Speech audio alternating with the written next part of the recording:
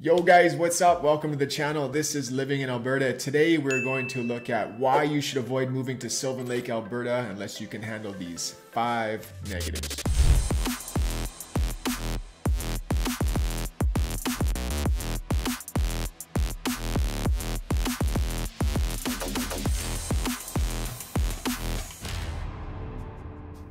Yo guys, my name is Kyle. Welcome to the channel. If you've been here before, welcome back. On this channel, we break down everything when it comes to moving to or living in Alberta. So if you do want to see more videos like this one, make sure you hit that subscribe button and definitely click that notification bell, guys, so you're notified every single week when a new video comes out. And if you'd like any help with the real estate needs, I am a licensed realtor in the province of Alberta. So use this information, guys. Give me a shout any way you know how. I would love to hear from you. All right, with that being said, let's get right in the video.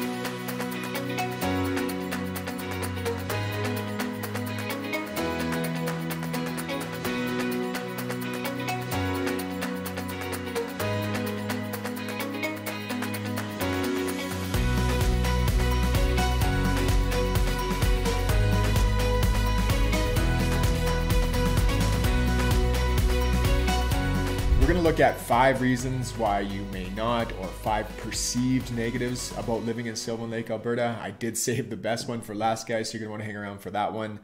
Let's get right into it. Let's take a look at number 1. And this is the biggest question that I get all the time from pretty much everybody, is how busy does it get in Sylvan Lake in the summer? So the first negative is that it gets very, very busy in Sylvan Lake during the summer. Now, there's not a lot of Great Lakes around central Alberta. Alberta as a province is not really well known for its lakes. Sylvan Lake, however, is awesome. So there's people from all over the province who come to Sylvan on hot days or for vacations. It's a very, very popular spot. And if you read online, they estimate that close to 1 million people will visit Sylvan Lake throughout the summer months. So that is a ton of people. Now, if you own a business in Sylvan Lake, this is fantastic. Business owners earn a ton of their money throughout the summer months, but the reality is that a lot of people are coming to Sylvan. They're on vacation, they're looking to party, they're looking to have a few drinks and looking to get in a few shenanigans. I swear to God, I'll pistol whip the next guy that says shenanigans. Hey Farva, what's the name of that restaurant you like with all the goofy shit on the walls and the mozzarella sticks? You mean Shenanigans? Oh. So up on Lakeshore Drive, there is going to be a lot of partying going on. You are going to have a lot of people drinking, having a really good time. And let's be honest, people who are not from Sylvan Lake aren't going to treat the town with as much respect as someone who actually lives in the town. So they might not be as adept at picking up their garbage or respecting the town like you might be because you live there. Now, most of the busyness is down on Lakeshore Drive where the beach is. That's where most of the people come to Sylvan. They stay up there. They don't venture too far back. But when you have 1 million people, close to 1 million people visiting the town throughout the summer months, the restaurants are going to get busier, the grocery stores, the gas stations. It's inevitable that it absolutely is going to get busier in Sylvan Lake in the summertime. Now, as I said, out-of-towners might not treat the town with as much respect as the people who live there, but I will say that the town does a phenomenal job.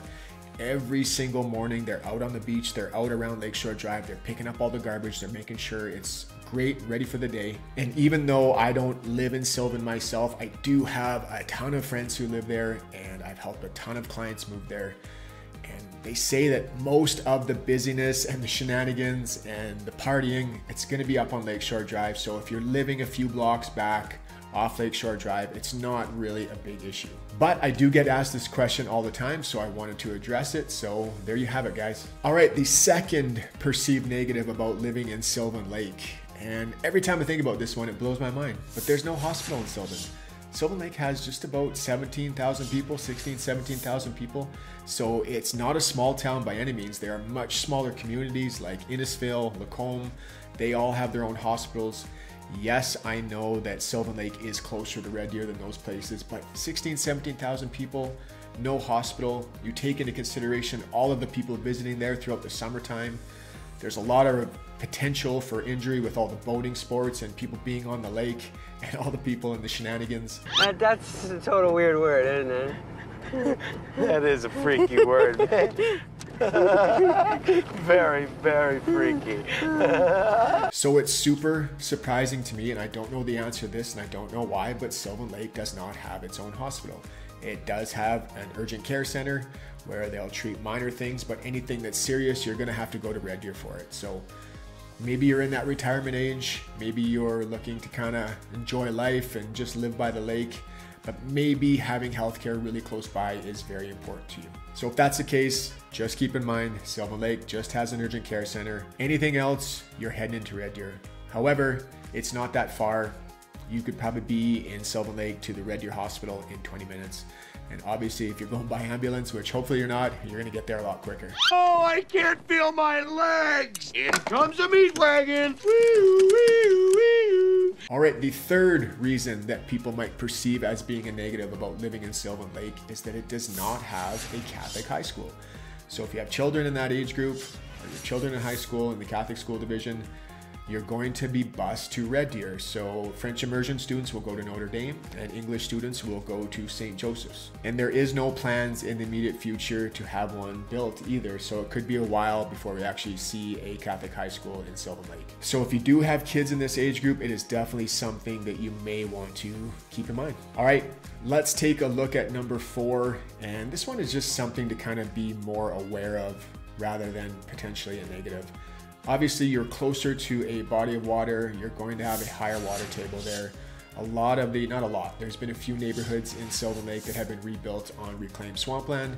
So just about every single home in Sylvan Lake is going to have a sump pump. Now, is there an increased risk for potential water issues? Yeah, I would say it's definitely higher than somewhere like Red Deer or a smaller town not close to a body of water. However, the sump pumps, they really do a great job, guys. It's just something you have to be aware of. So you want to make sure that your sump pump is maintained, that it has a battery backup, and potentially you might even want to have a second sump pump just in case that first one goes down. I think I've mentioned in other videos, one of the biggest reasons that sump pumps fail is because people are having them running off electricity. And what's the first thing that goes out in a big rainstorm? Is the electricity. The power goes out. So if you don't have a battery backup, or you don't have a second sump pump or a generator possibly, that heavy rainfall, it's going to be filling up into your basement, and that sump pump is not going to be active and pumping it away from your house. Are you sure? Now, most of the time, people don't even notice them. They can be a little bit annoying because you can hear them going off in heavy rainfall, or you're driving down the street in Sylvan Lake, you can see all the sump pumps pumping the water out into the streets, which means they're actually doing what they're supposed to do. But Sylvan Lake does have a higher water table, obviously because it's right by the lake, and you are going to have a sump pump there. Just be aware that every home is going to have them there, and it might be a little bit noisy, and during heavy rainfalls you are going to hear that sump pump going off. All right, guys, we are on the last reason why you may want to not live in Sylvan Lake, or one of the perceived negatives. And recently I helped some clients move here from White Rock, BC, and I was having a conversation with a gentleman, and he informed me that Lakeshore Drive is one of the most dangerous stretches of highway in all of Canada. And he asked me if I actually knew that, and of course I'm like, oh yeah, I know that. But in my head I'm thinking, what the heck is he talking about? Oh man, you're just ruining it. If you've been on Lakeshore Drive before, you know that there is a huge speed bump about every, 30 feet. So you can't go more than 30, 40 kilometers on there, and it's quite a low speed limit too. So I'm thinking in my head, what does he mean? Why is this a dangerous stretch of road? Please tell me you know what to do at the first turn. What he told me is that male drivers are likely to get in accidents on Lakeshore Drive because of all the bikinis along the beach. Now, I hope that doesn't offend anybody. I don't want any women's rights groups calling me and giving me trouble. I just thought it was hilarious, a cool moment that I shared with one of my clients, and I think it's a friggin' hilarious joke too. So I wanted to share it with you guys, but Lakeshore Drive definitely can have its issues.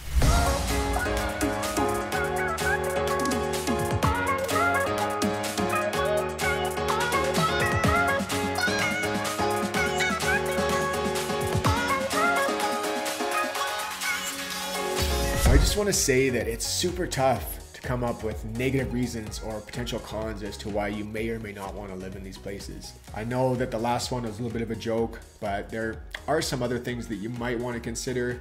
Sylvan Lake being busy is definitely one of them, but it is a fantastic community, and it's probably the best lake town in Alberta in my opinion. It is a great community for young families. It is a great community for everyone. You're super close to Red Deer. However, here are some perceived negatives that you might want to consider if you're thinking of moving there. So I hope you guys enjoyed the video, guys. If you did, please hit the like button, hit that subscribe button, and definitely click that notification bell, guys. And if you would like any help with your real estate needs, give me a shout. Use this information on the screen right now. Would love to hear from you guys. Reach out to me any way you know how. All right, I will see you guys next week. Cheers.